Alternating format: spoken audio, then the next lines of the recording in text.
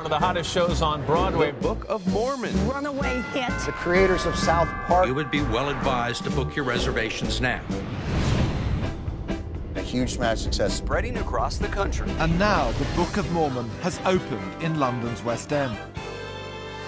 My love for musicals came from Rodgers and Hammerstein and watching all the classics on VHS or at the local, community theater. When Trey and I and Bobby started talking about Mormons, that aesthetic and that kind of the choice that the church makes to make that kind of their public image seems to just fit with musical theater. The Guardian says, in reality, there are very few things you actually have to do before you die. They include call your mom more often, recycle, see the Book of Mormon.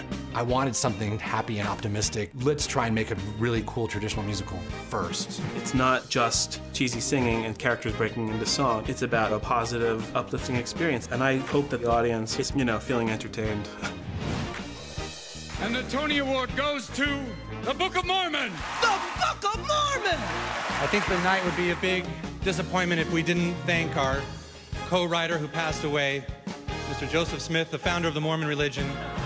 You did it, Joseph. You got the Tony. Ben Brantley of the New York Times says the Book of Mormon is the best musical of this century. I've never heard such roof-shaking laughter cheers Vanity Fair. Entertainment Weekly calls it the funniest musical of all time. This Book of Mormon is so good, it makes me angry.